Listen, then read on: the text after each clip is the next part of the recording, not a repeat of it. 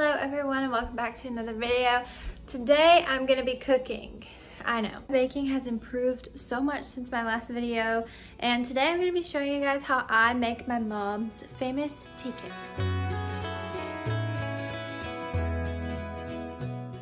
So if you guys don't know what a tea cake is, it's kind of like a cookie, but it has kind of like the consistency of a cake.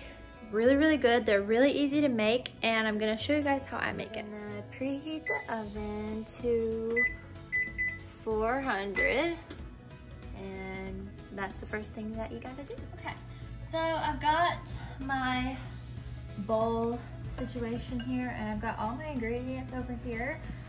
It's literally 5 ingredients, so it's super easy. And the first thing that you want to do is take your eggs.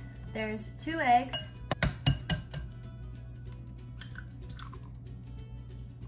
Okay, so before you put in all the other ingredients, you need to whisk up the eggs. Just mix them up so that when you add your other ingredients, the eggs are already going to be mixed together. Now we just add all the other ingredients. So 2 cups of flour, just regular self-rising flour. This is our flour. Definitely self-rising flour. 1, 2, 3/4 of a cup of sugar.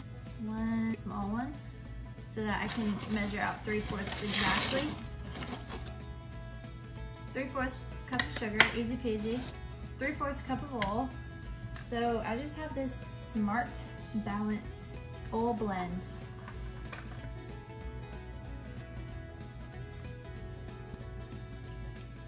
And now the last ingredient is vanilla. So I have my vanilla, and we're gonna do 1 teaspoon of vanilla. That's it on the vanilla. Super simple. It's taken me like literally 5 minutes to throw this batter together. So I'm just gonna use that whisk, and I'm gonna mix everything together.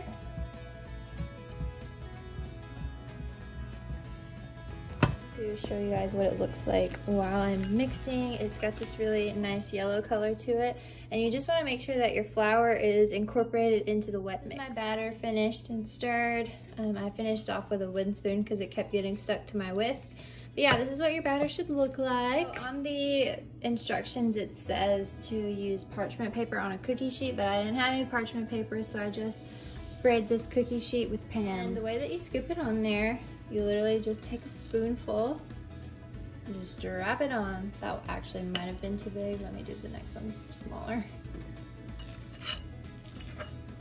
See, just spoonfuls of cookie. About to go into the oven. Second batch. So in all, I got 20 cookies out of this recipe. I'm gonna set the oven on a timer for 10 minutes, and we're just gonna let them cook. This is the finished result. They are a little bit lumpy. They usually don't look like that, but like I said, these are mom's tea cakes, and yeah, it's gonna take me a while to perfect them, but I think it's just because you're supposed to add the flour last. So yes, I'll edit that in to add the flour last. Really proud of the color that's on these because this looks delicious. So let's try them after they cool. Like I said, this made 20 cookies. After I took them off the pan, they really don't look that lumpy. They actually look really good, and I'm really excited to eat them. Eat them while they're hot. Excuse the Christmas tree.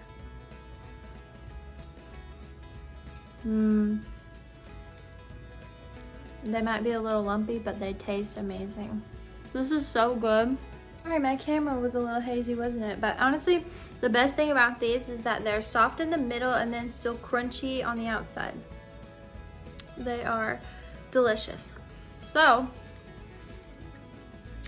I hope that you all liked watching me bake tea cakes. These are my mom's world famous, because everyone that has tried these have absolutely loved them. 10 out of 10 recommend this recipe. It's so good. It's very easy. It took me like 20 minutes to make all this. So if you're just looking for a quick cookie, this is honestly the best. So yeah, I hope you guys liked watching me bake, and be sure and subscribe. And I'm gonna do more baking videos in the future because I have gotten a lot better at it as opposed to my last baking disaster video. I'll link it. But yeah, thanks for watching. Bye.